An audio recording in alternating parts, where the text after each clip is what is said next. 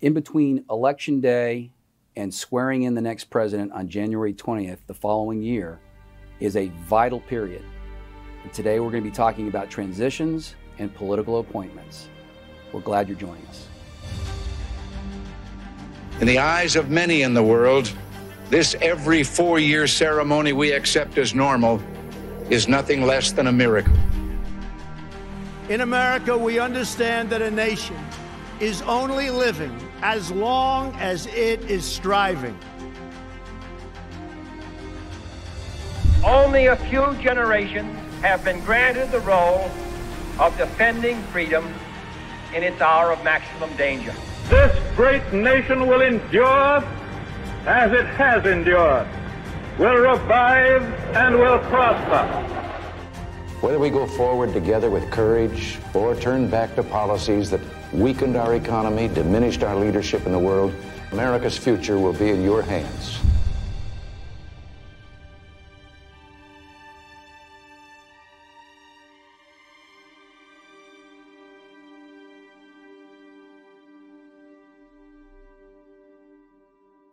Welcome to Presidential Transitions and Appointment Hiring.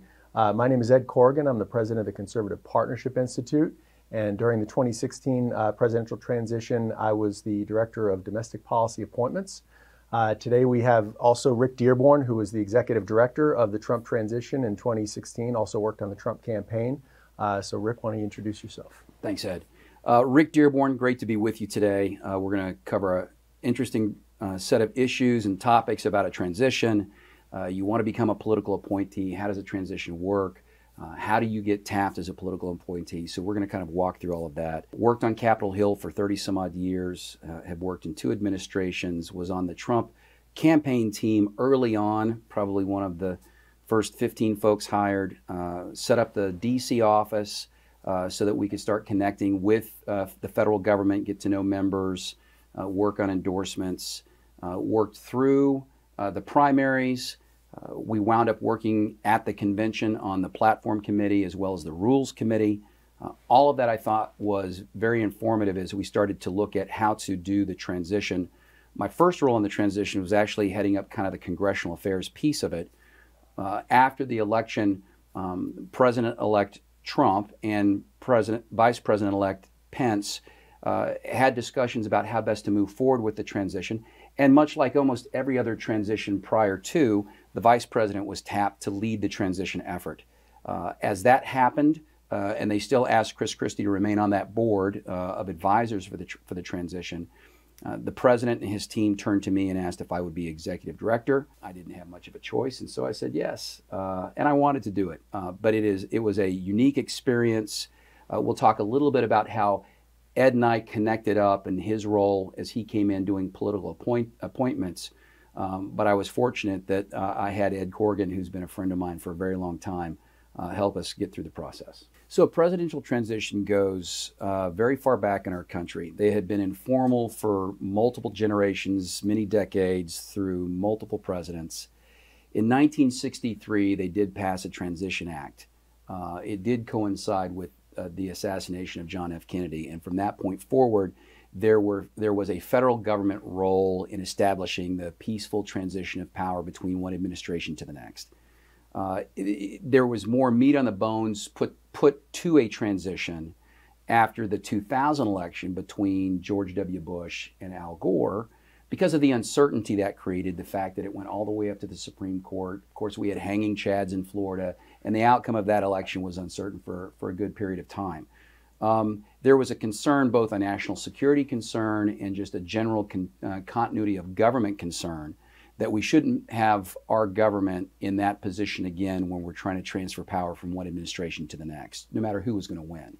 So they passed yet another piece of transition legislation. That established a federal role, federal funds, federal involvement, staff-related support, building support, offering up office spaces here in Washington, so transition teams could start their work well before the actual election. Fast forward to 2019, they beefed it up yet again. They asked the transitions to be even more organized. And if you fast forward that to the 2016 election, one of the interesting things I think that came out of the 2019 Act is they allowed congressional staff to be detailed to a transition. I think on our transition staff, we had maybe 2 or 3. It was a new concept. It cost a lot of money. We had to be thoughtful about the budget. But once the vice president was tapped as the head of the transition, and 3 days after the election, they turned to me and asked if I would be the executive director of the transition. And like I'd said previously, I started off working on the congressional affairs piece, but becoming the executive director of the transition had a whole new slate of responsibilities and issues that I had to work on and process. So could you talk a little about the different phases of a transition? You had the phase when you were working on the campaign, and it was very informal. We were having sort of confidential conversations about what the post-convention transition would look like, and then how that feeds into the what happens on election day and after, and then of course going all the way up to the inauguration, which we can talk about. Absolutely. I'll take you up till about mid-November, because that's when I think you officially kind of flowed in and were a really large part of the political appointments piece. So at the beginning of that year leading up to the election, every Republican presidential candidate that had raised a certain amount of money was deemed eligible to have a transition representative. But at some point between the primaries and the convention, they provide you even greater support. They start talking about your budget. There's money that's provided to both the Republican nominee and the Democratic nominee. It's somewhere around $9 million, I think, for each. And you start building up your resources, utilizing the office space. Convention comes, and though the transition doesn't have a role per se at the convention, some of the players at the convention have a role with the transition. In my case, I was the congressional affairs liaison for the campaign with the transition, and had been tapped at the convention to represent the Trump campaign on the platform and to work with Don McGahn and others who were ultimately part of the administration, but at the time, the Rules Committee work that was going on for the convention itself. So post-convention, Chris Christie and his team with Rich Bagger, who was the executive director, Bill Paltucci, who was the general counsel, and a host of others, would start to meet more regularly and have the office space to do so, to start planning out what the transition to a Trump administration would look like. Again, this is prior to the general election. So that takes you through the summer. In the fall, I'm going to more of these transition meetings. Rich is having good organized meetings and walking through what we need to prepare for. My role was the congressional affairs piece and talking about some of the needs that I was seeing from members of the House and members of the Senate on the Republican side. The election happens, and at that point, 3 days afterwards, I was asked to be the executive director because of the decision that the vice president was going to be put in charge of the transition. So because of that, they also wanted to change, I think, the leadership of the transition at that point and still keep Governor Christie engaged.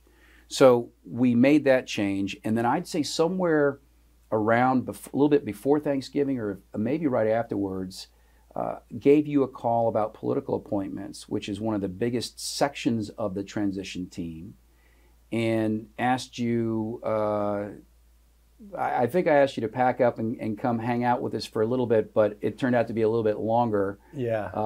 But let's walk through how that played out and what your role was. I was an employee at the Heritage Foundation at the time, and so that was kind of my role. And one of the things about this is that when you work for a nonprofit, there is the ability to work on a transition team without leaving your current job. And so that's a lot of the folks on the transition team worked for organizations like Heritage while they were doing their work for the government. But no, you give me a call, I think it was the day before Thanksgiving, and said, I need you to come up on Friday after Thanksgiving to New York to help out with the transition.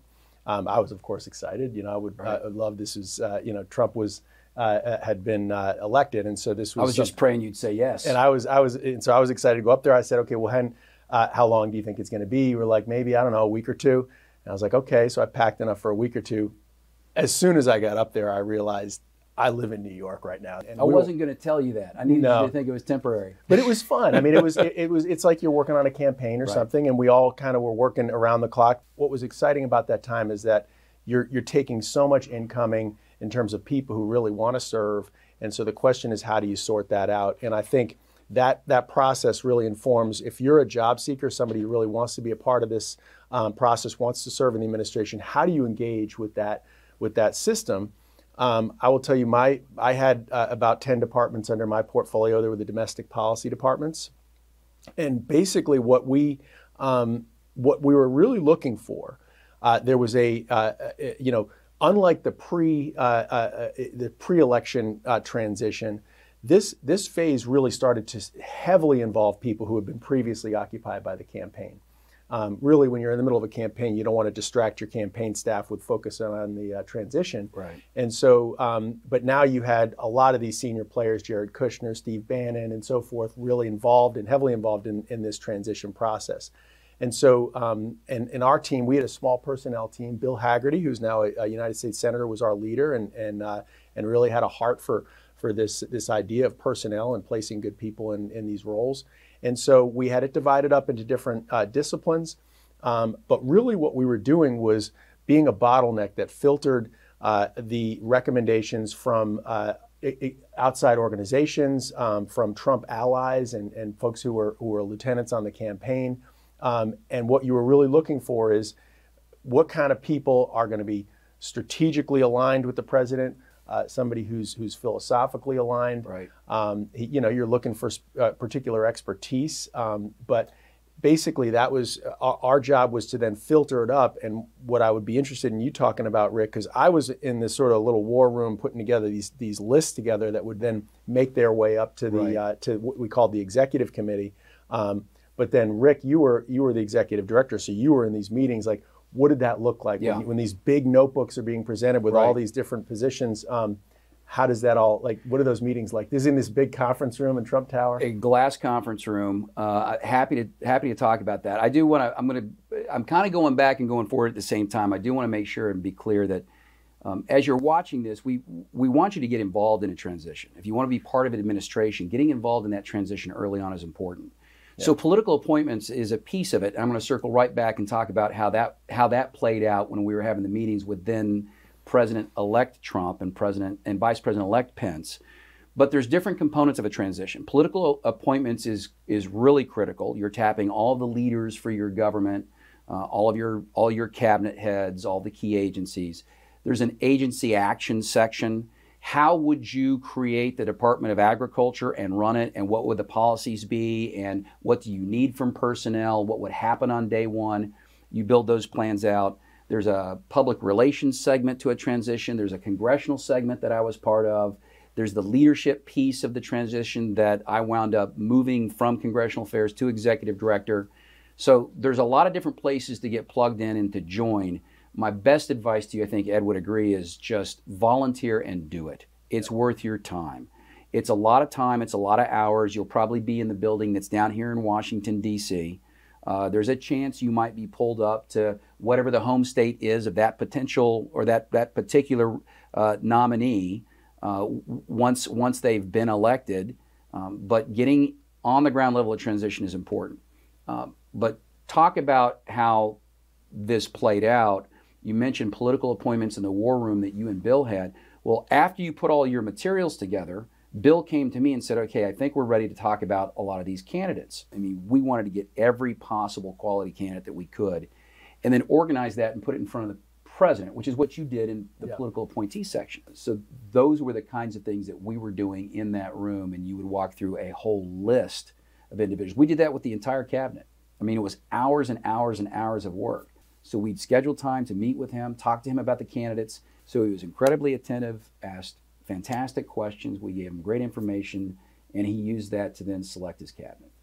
So one of the things that when we think about how do you get involved in the transition, and there's different roles. Obviously, I was involved in the personnel. You were the executive director, but then you had these, the policy formulation teams, agency action, regulatory reform. There were legal teams. There's a whole bunch of different sort of facets to this that I'd be curious of, because if you want to serve in the administration, the goal is to be a part of this transition. Right. And so, like, what are some of the different aspects of the transition in addition to personnel? Look, I would say that Agency action was pretty important. There was a lot of dedicated work placed in that section. Of the several floors that we had in that building, I think there was at least 1 to 2 floors dedicated to agency, or at least an entire wing dedicated to agency action. And we say agency action, kind of talk a little about what is that? Is that like memoranda on how the agency is going to function? You're building out the blueprint that in a perfect world, this next president, as guided by the transition team, which had members that were close to the president. How would the next president run NASA? How would the next president run the Department of Agriculture, the State Department, DOD? And you go out and find experts and individuals who have some experience in these areas. So if you're living right now in Omaha or Kansas City, or you live in New Jersey or North California, and you've done some work on the environment, or you've had some experience with the Department of Agriculture, and you really want to get involved in a transition, why not apply and see if you can come in, and you'll be both learning and helping folks who may have worked in those departments for years, are good, strong conservatives, are looking for someone just like you to help them to be part of the team.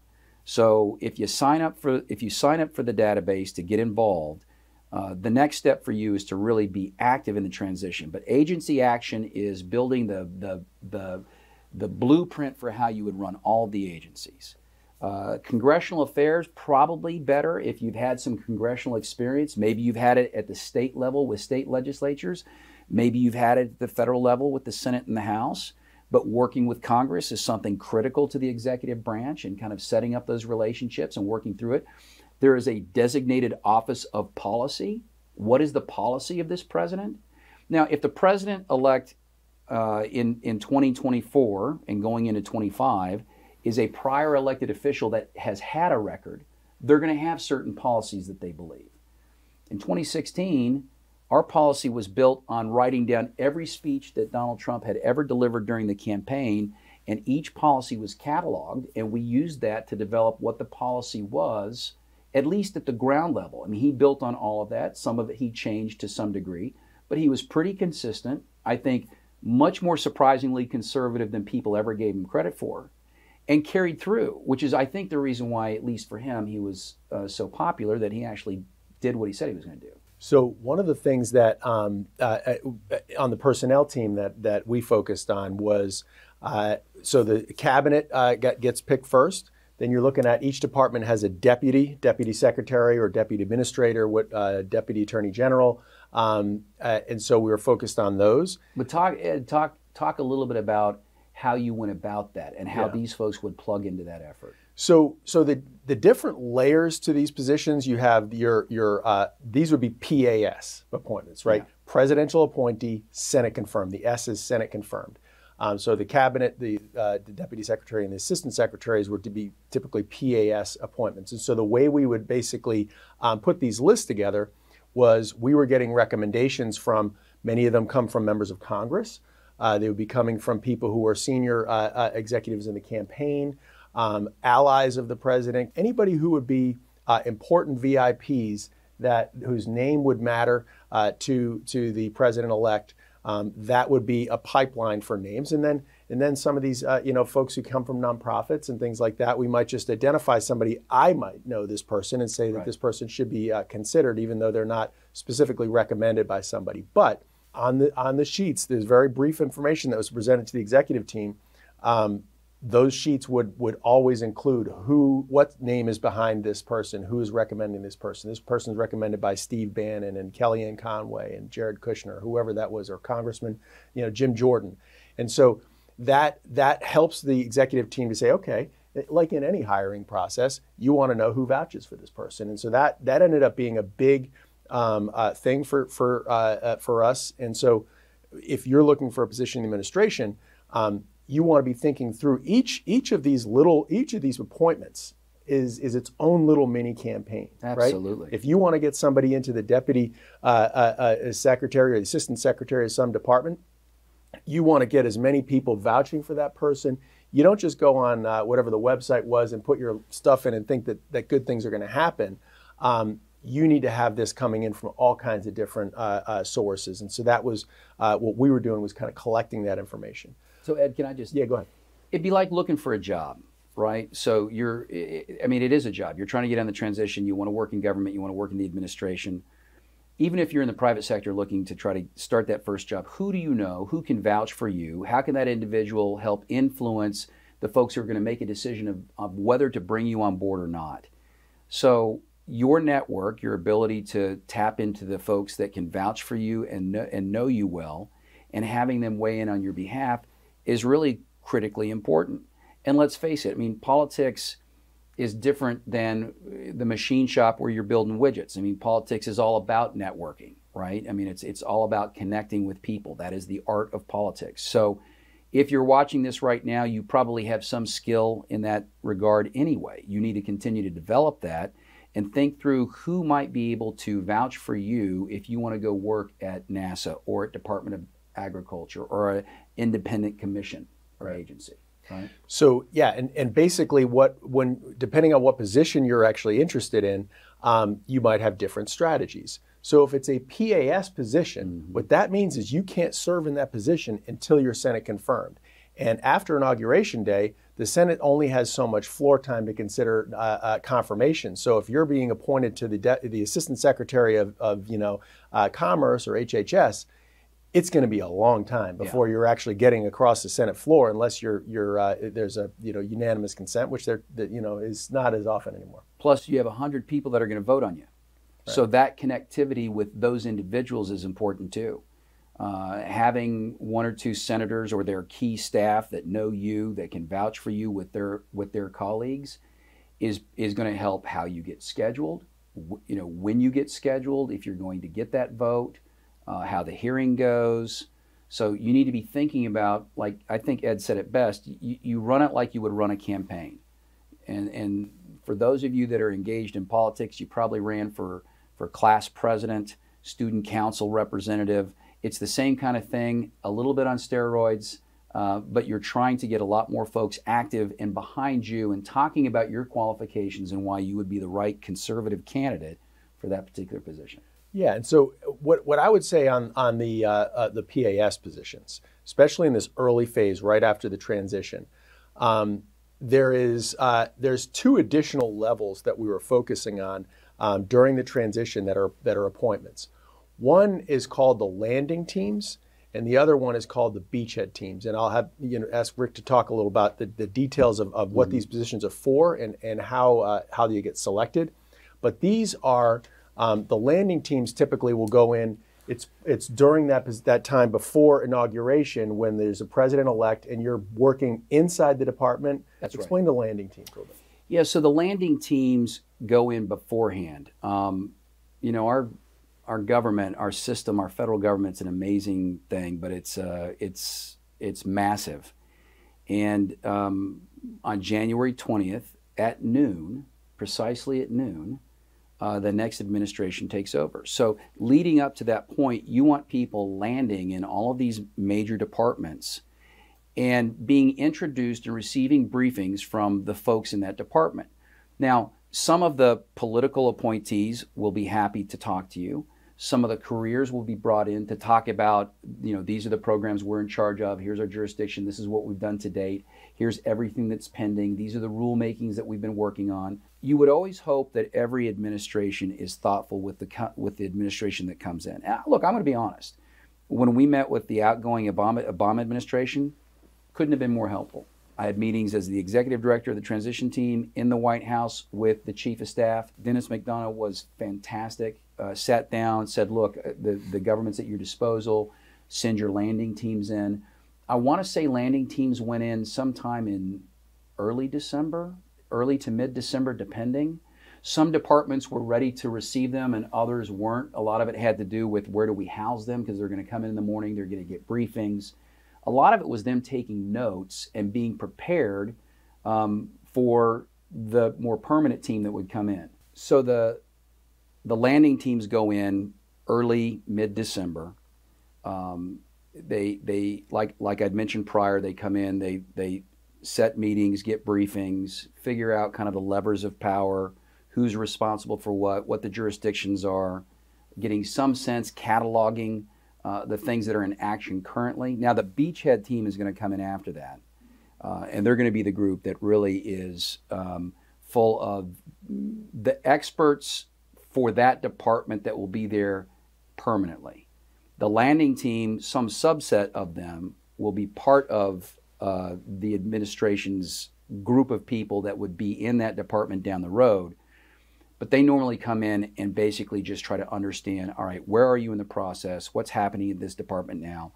Beachhead comes in closer to the transition of power, and they wind up basically taking the information developed by the landing team and then deploying their people throughout the building, because it's going to take some time before that first cabinet nominee is confirmed by the Senate. Right.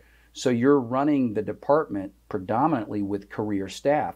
All of the political staff from the prior administration will be asked, and to a person will offer up their resignation because they're no longer working for the new president. They worked for the prior president. And so those beachhead teams that are going to get the information from the landing team then start to fan out across the department and start to grab the levers of power, look at what reports are due, what the rulemaking processes are, what's expected of them, everything from their grant programs to their mandatory programs, how are they functioning, meeting with all the career staff to understand what's expected of the Department of Energy before the end of the week. What are we doing this month? Mm-hmm. But getting all of that down so that when the secretary is confirmed, you can really start implementing all your plans. It's not that you can't, but that secretary has to be careful. They can't go before a Senate committee and act as if they're going to be the secretary, because they're trying to convince that group of senators that they would like to be that secretary, and they have to be confirmed by the Senate. That might be an interesting thing to talk about. You've worked a lot on those Senate nominations and what that's like. And to make a finer point on what you described about that period of confirmation, not just at the secretary level, but at the deputy level and the assistant secretaries, right, that you may be appointed as a deputy secretary or as a secretary of a department, and you may want to have a say in who gets to work in that department, but you're not confirmed yet.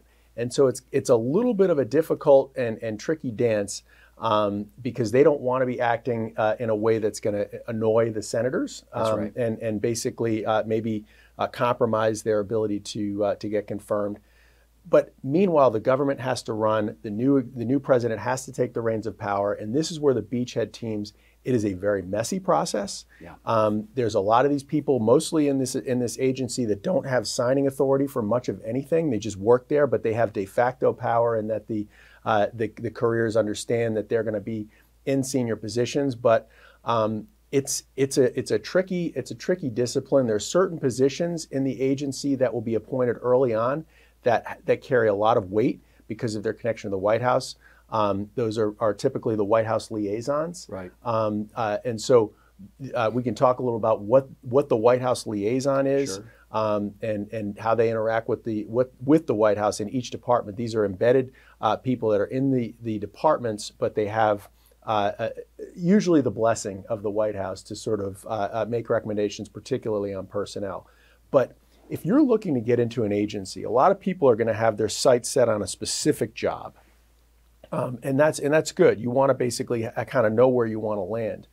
But ultimately, to get there, it may not be a straight path. It may not be, I'm going to stay in my law firm until I get confirmed as the assistant secretary. Well, that's possible. That may never happen. Right. But sometimes if you're willing to take maybe a pay cut, right? Most people are going to get. It will be a pay cut. There's usually pay cuts coming, right, on these things, especially if you're in a senior role with a law firm or something. But you're willing to go in on a beachhead team and just embed yourself somewhere. You don't necessarily have a guarantee of a particular job, but you're in the door. You've got a desk and a phone, and you can basically start kind of building those relationships. I feel like that's a real big part of this. Get yourself to be involved in the transition. Get yourself to be, in theory, on a landing team. The landing teams will typically be people who have a certain level of expertise, yes, in the discipline. Some of those may or may not end up wanting to work in the administration, but most importantly, I think, get yourself on a beachhead team, because that's where the highest volume of people will go in on day one. They don't have any specific appointment yet.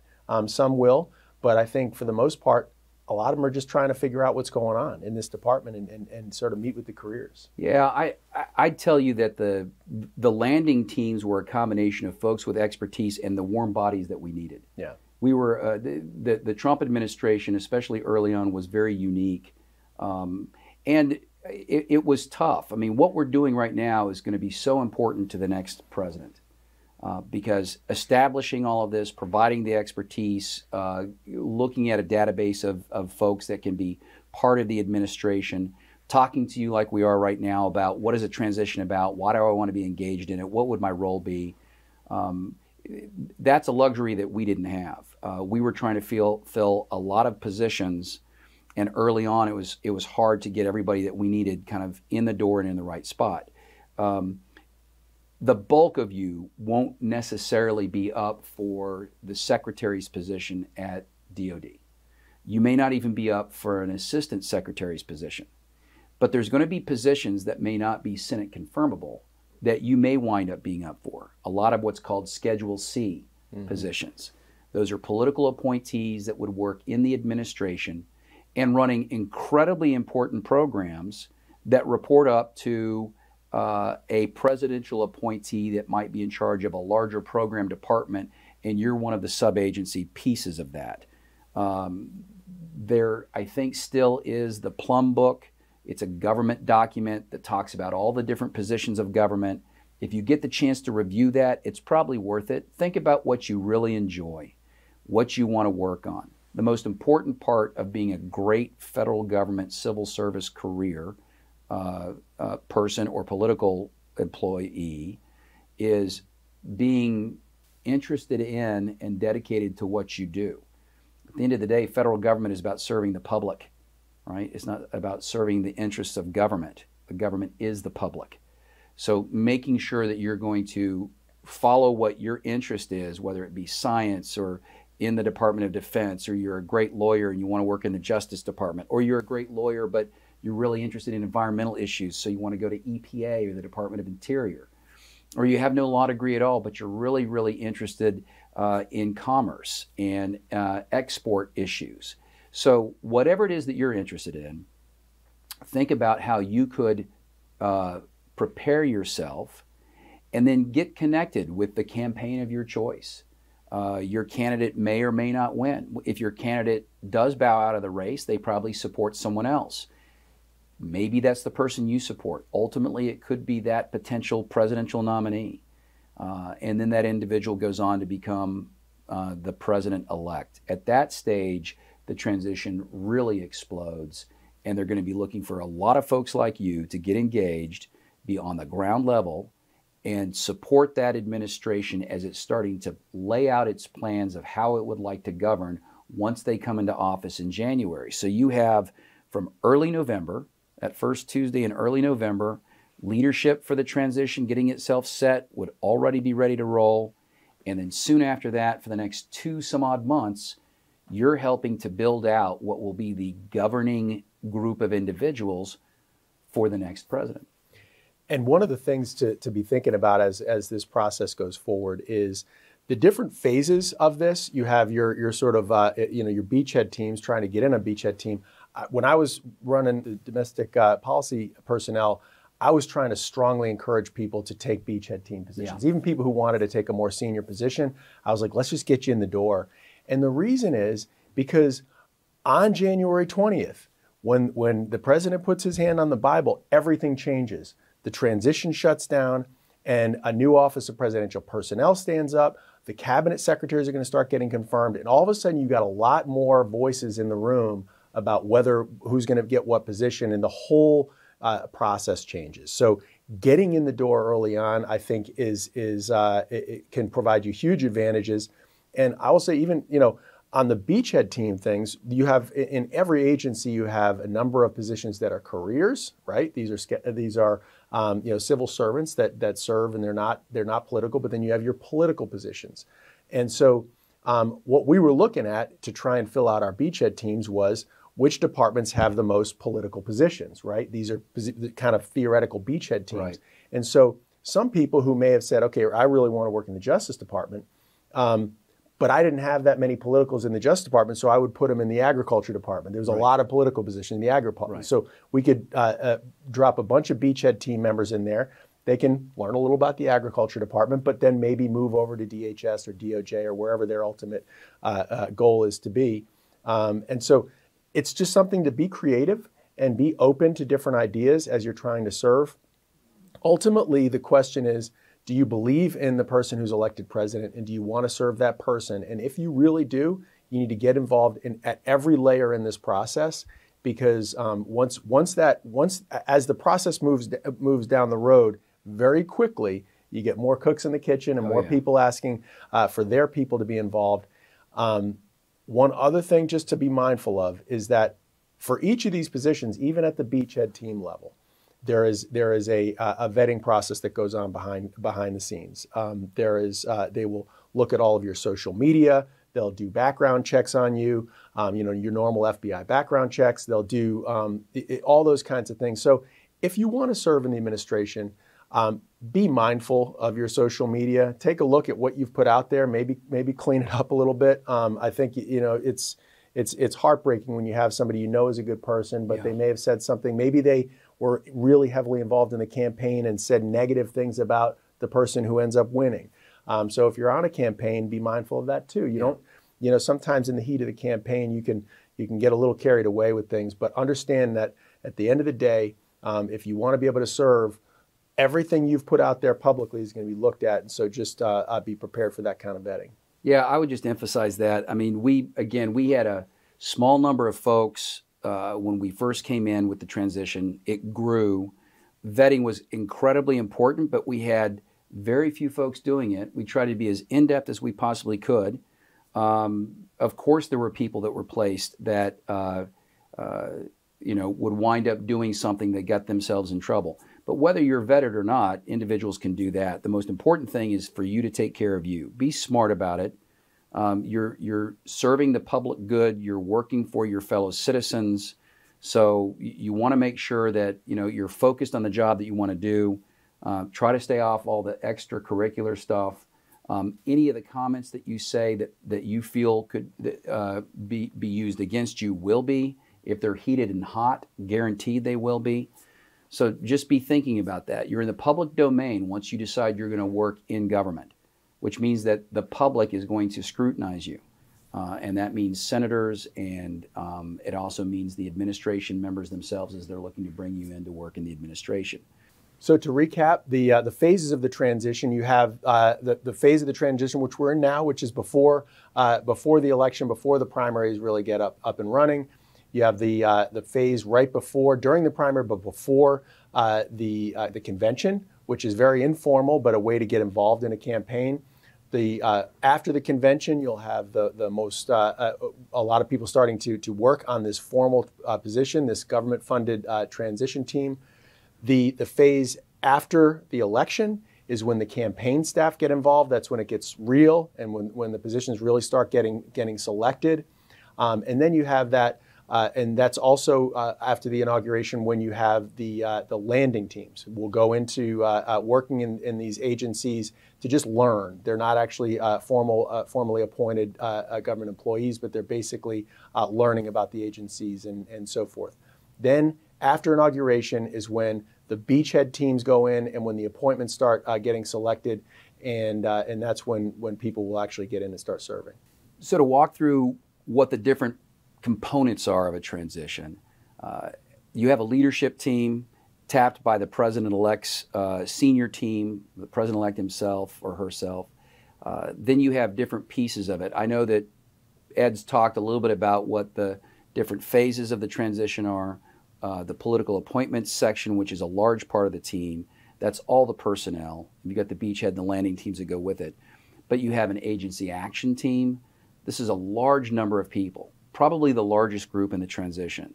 It's broken out by each of the different departments and agencies, all designed to kind of walk through and capture what it is that you're looking to do if you're starting on that first day of the administration and carries out with 50-day plans, 100-day plans, 180-day plans.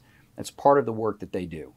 What our project 2025 is doing is trying to provide a lot of those elements ahead of time so that that agency action team can really take that information and build on it as they get ready for the administration in that following January.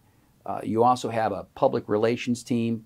So if you're into PR and messaging, a lot of the folks that get on the transitions public relations team also find their way into the public relations departments in a lot of the different agencies.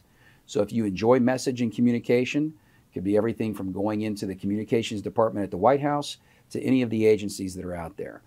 We tried to meet with the press corps on a regular basis. Sometimes it was daily. We'd provide updates to the transition. The latest cabinet secretary that had been tapped that was going to be sent up by the president to the Senate for confirmation. The latest piece of information on a hugely important issue that the president-elect was looking to try to focus on at the beginning of their term. A whole series of things and information about what's going on with the transition goes through public relations shop. There's a smaller congressional relations piece. These are individuals that probably have a little bit more experience. It could be in state legislatures where you've had experience working with members of a state assembly or a state senate.